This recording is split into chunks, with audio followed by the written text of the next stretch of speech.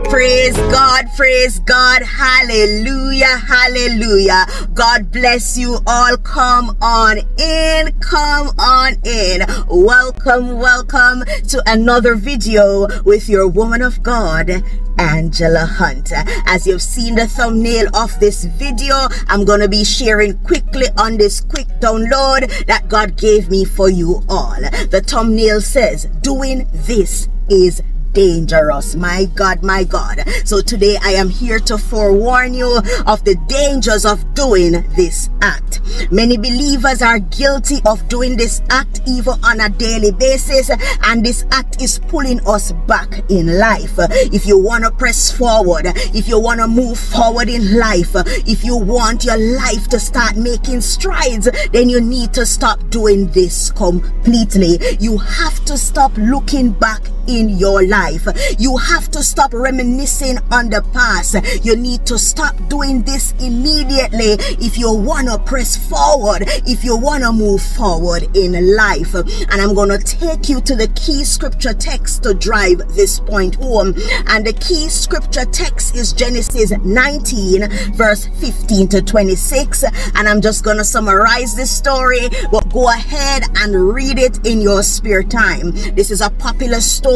This is a story of where Lot's wife was turned into a pillar of salt when God was about to rain down terror and judgment upon Sodom and Gomorrah. Strict instructions was given to Lot and his family that they should run and never look back. My God, my God. But in verse 26 of the text, Lot's wife looked back from behind him and she became a pillar of salt. From this scripture we can see that looking back can be very dangerous. Reminiscing on the past can be very dangerous. Keeping your thoughts and mind on the things of the past can be very dangerous. Praise God. Let us now analyze, why did Lot's wife look back? Have you ever stopped to ask yourself, why did she look back? Is it just that she's foolish or disobedient? But I'm here to enlighten you that the main reason why Lot's wife looked back, glory be to God, is because she was already looking back in her heart. Lot and his family, they weren't poor. They have accumulated many wealth and possessions and properties in Sodom, glory be to God. Now she having to run away from that place, and that place is going to be utterly destroyed by fire and brimstone. Lot's wife could have let go of all that they have accumulated in Sodom. While she was running away, she was reminiscing on the past. She was reminiscing on all the good things that she has left behind in Sodom.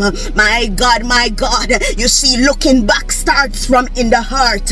When you start thinking about it, when you start reminiscing about it, then it will now translate into the physical act of you looking back. Praise God, hallelujah. Stay with me, stay with me. I am taking you somewhere.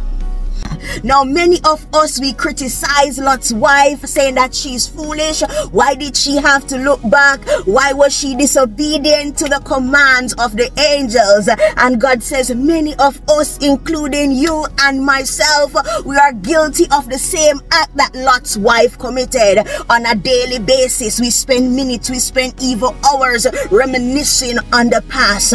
When things are not going good in our life, we look back and we say that things were so good when we were in the world, that money came much easier when we were in the world.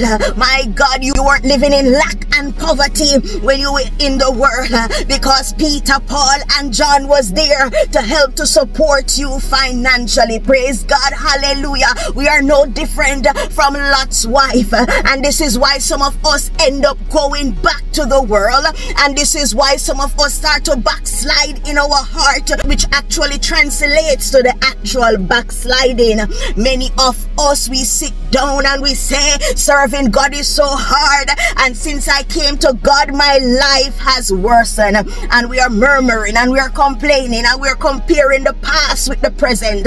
And God says to come and tell you to stop living in the past, to close the chapters of the past. Let the past remain in the past. Stop looking back, because looking back can be very dangerous. So looking back in your heart, which is thinking and reminiscing on the past, is step 1 to danger.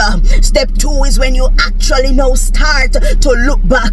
You now start to go back to your evil ways. You now start to go back to the ways of the world. You start to commit one little sin here and there. You're running back to your exes, Peter, Paul, and John, because you said your life was more comfortable and your life was more better when you were in the world. But God says, like Lot's wife, let us not fall into this danger. Like Lot's wife, let us look forward. Mark 10 verse 25 says, it is easier for a camel to go through the eye of a needle than for a rich man to enter into the kingdom of God. When we are too attached to material things, when we are too attached to the things of the world, it becomes very difficult for us to make heaven in the name of Jesus Christ.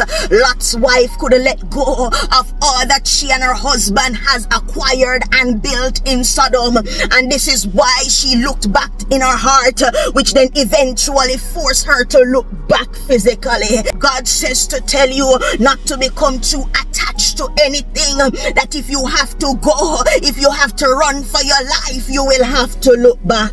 I know this word is for somebody. Philippians 4 verse 11 to 12 tells us that we ought to be content in whatsoever state we are in. My God, people of God, are you content in the state that you're in?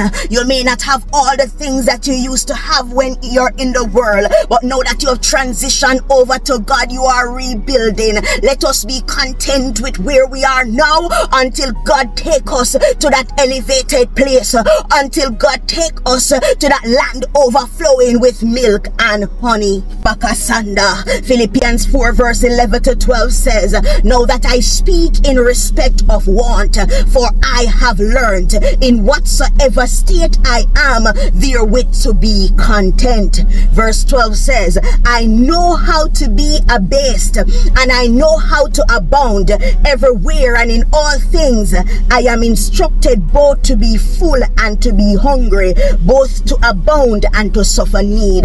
So this scripture is telling us clearly that we ought to be satisfied and content with where we are in life now, where we are in Christ Jesus, until God turns things around for us. It is dangerous to keep looking back in the past. It is dangerous, my God, to keep opening the chapters of the past. Philippians 3 verse 13 to 14 says, brethren, I count not myself to have apprehended, but this one thing I do, forgetting those things which are behind, and reaching forth unto those things which are before. I press towards the mark for the prize of the higher calling of God through Christ Jesus. So like Apostle Paul, let us forget about the things behind. Let us forget about the things of the past. Let us stop bringing back our thoughts and memories to the things of the past. It is time to focus on the things that are before you. It is time to focus on the things that are up ahead. It is time to focus on where God is planning to take you. Close those chapters of the past. Stop living in the past. Doing this thing is very dangerous. And I'm about to close out this message, but God is reminding me of the Israelites in the book of Exodus, where they were looking back on the things of Egypt, when they were looking back at the good food they were eating, and they were murmuring and complaining. Exodus 16 verse 3 says, if only the Lord had killed us back in Egypt, they moaned. There we sat around pots filled with meat and ate all the bread we wanted. But now you have brought us into this wilderness to starve us to death. The Israelites were known for murmuring and complaining. Many of us are just like this. When things are not going the way we want them to go, when things in life become difficult, when life starts to give us some real punches, it is easy for us to look back at the past. It is easy for us to want to go back to the things and the people of the past. The Israelites, they murmured and complained when things weren't going well for them in the wilderness. They wanted to go back to Egypt, which was a place of captivity, which was a place of oppression, which was a place where they were held in slavery. My God, this is what looking back does. It wants you to go back to the evil that you once know. But God says to come and tell you today that you need to stop looking back in the past. Don't be like Lot's wife who turned around and she lost her life. You see, God had good things in store for the Israelites, but they didn't want to suffer a little in the wilderness. God had great plans to take them to a great place, to Canaan land, to a land overflowing with milk and honey. But they kept looking back. They kept living in the past. They kept opening the doors of the past. They kept reminiscing on the past. And this is what the past does. The past will keep you stuck in backwardness and stagnation because you don't want to take on the challenge that is up ahead. Praise God. Hallelujah, hallelujah, hallelujah. I am wrapping up my message right here, and God says to come and tell every person under the sound of my voice, including myself, to stop looking on the past. Do not look back. Close those chapters. Forget that which lies behind. Press forward. Move forward to what God has in store for you. And I'm here in Jeremiah 29 verse 11. For I know the thoughts that I have towards you, thoughts of peace and not of evil, to give you a good expected end.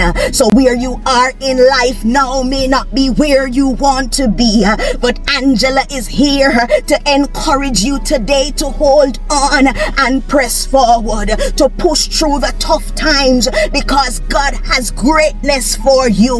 God has great plans to take you into your Canaan land. Don't let what you're going through pull you back to being comfortable with being in slavery, to be comfortable in being in sin, to being comfortable to being oppressed by the enemy. You have liberty through Christ Jesus.